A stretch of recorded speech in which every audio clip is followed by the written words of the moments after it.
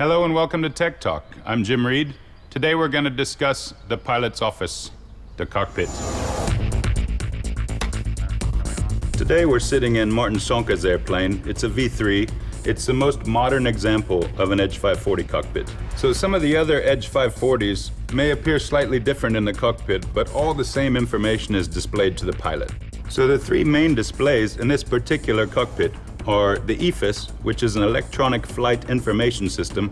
This provides altitude, heading, airspeed information to the pilot. Then we have a Red Bull EFIS. This is specific to the Red Bull Air Race World Championship. This provides the pilot with entry speed, with G through the track. It also reports data back to race control so that he can be judged effectively. The third display is the engine monitor. This allows the pilot to keep track of exactly how his engine is performing when he's flying. The light bar is a portion of the Red Bull EFIS. This provides the pilot with start speed information running into the track and G information while in the track. Each race aircraft also has a radio. The radio allows the pilot to talk to race control. Number 8 Shanka, you're cleared into the track. Smoke on.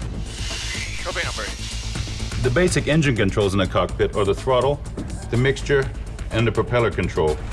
The mixture control helps you find the optimum fuel-to-air mixture for the engine so it makes the most power. The prop control adjusts the RPM of the engine by changing the pitch of the propeller.